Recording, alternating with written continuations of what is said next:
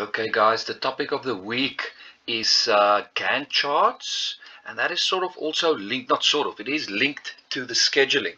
So guys, when I want you to see this, when you see this, I want you to see in your mind's eye the network diagrams that we've done. It's exactly the same information, but we just show it in a different way. We show it in a different way because it's just a nice visual way to tell you the same story that the network flow or the scheduling tools is telling you. Now, so Gantt chart is just another tool that we use. So when we look at this, remember we are busy with scheduling. It's the same information that we have in terms of the flow and the network diagrams. Okay, so what do we need? Again, we need the same set of information. We need the activities, we need the duration, and we need the sequence. And this is the way we are showing this, exactly the same as we used to have. We've got the activities, we've got the duration, and we've got the sequence. So a Gantt chart is a visual tool. Remember, the Gantt chart is in scale, which says that the length of these blocks actually tells you something about the project. So what we are saying is the activities are presented by, in our case, these yellow blocks that you have over here. So you've got your activity, you've got your duration, you've got your predecessor, and you've got the yellow block showing you what happens. So what we say is, if you look at this over here, you say activity A does not have a predecessor. That's why activity A starts on 0. It's got a duration of 2, so it's 1, 2 blocks. That's why the yellow block is there. Activity B, it's got a duration of 3, and you need A to be finished. So you start activity B when activity A finishes. It's got a duration of 3, 1, 2, 3. There's your yellow block.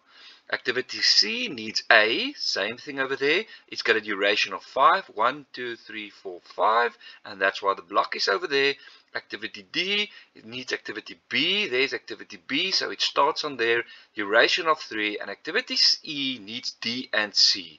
There's C, there's D. You finish it, you start activity E once all the activities are finished. Now, so you can't start E on 7 because then activity D is not finished yet. So you wait for both the predecessors to be finished and then you can put it in there. Good. So what is the arrows telling us? The arrow shows me that just to help us with, so that you don't get confused. Because if you don't have that, why would this not be linked to the beginning or something else maybe? Same with this one. This is probably a better example. Activity D needs B, but B is not right next to that. So we just put an arrow there to help us to show that. And then if you look at E, needs C and D, but just look at C sits over there. Okay, so we put the arrow in there so that you can know that activity E, needs C, but there is a bit of float in that. So you can actually move up this one activity so that you don't delay the project, but you don't do any harm whatsoever. So you are using up your float. So that's just the way we show the float as well.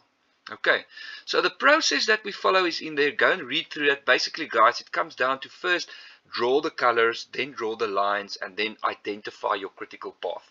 Have a look at my example that I have out there, and see if you can do the examples, the other examples, and the tutorial, so that we can go on with the rest of the work.